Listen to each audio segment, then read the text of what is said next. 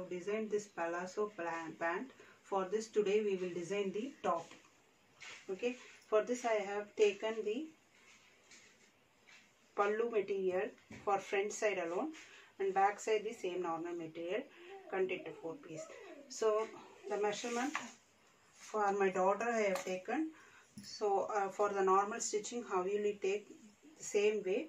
The height I want for 15-inch height, so I have taken 16-inch, 1 inch extra for the seaming allowance. And the hip around you have to take. For my daughter the hip is overall 27-inch plus 3 inch if you add, it will come around 30-inch. So 37.5, 4 pieces you have to, so plus seaming allowance, so I have taken that much. So how much for your piece you calculate accordingly. This is the width size you have to take, hip size, not the chest size. Okay, then for cutting, so here for children I made only 5, and here the chest is height, my daughter is 4.5, and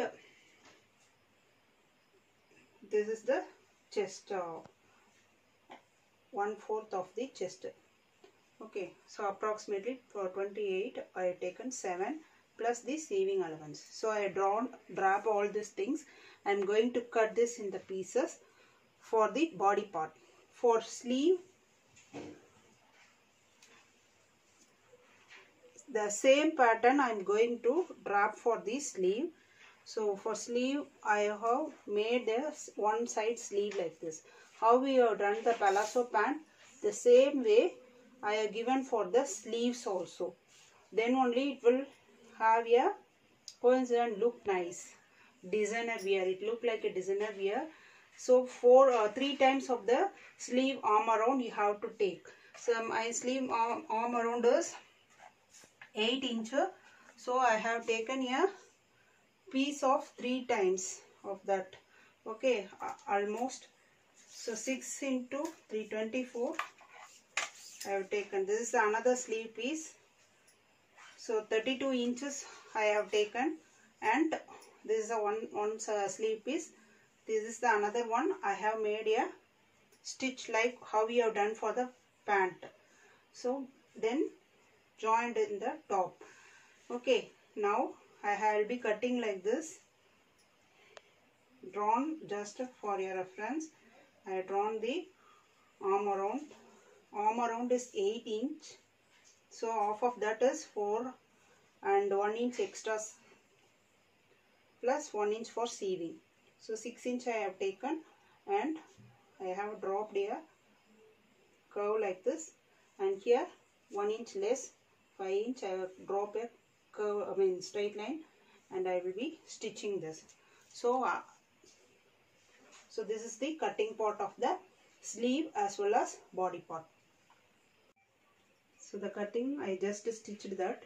So normally how you will stitch, the same way I have stitched. I have stitched with the sleeveless pattern. Okay, the hand. After that I attached the hand. Because of this curve groove I have done like that. See, the sleeve I have given the same pattern of the palazzo pant.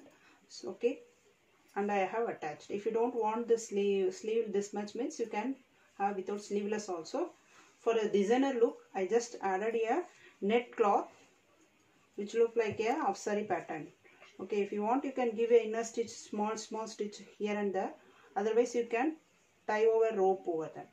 So it has come out very well, the makeover, as a fusion design of tradition as well as modern wear. So you also try for your loved ones. For this palazzo pant, this top design has come out really very well.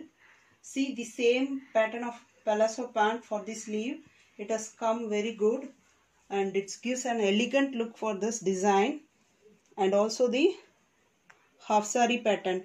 So it's given a fusion look of tradition plus modern wear. Really this makeover come out very well. Hope you enjoyed watching this. You also try for your loved ones. If you like the video, give a like, share and subscribe. Thank you.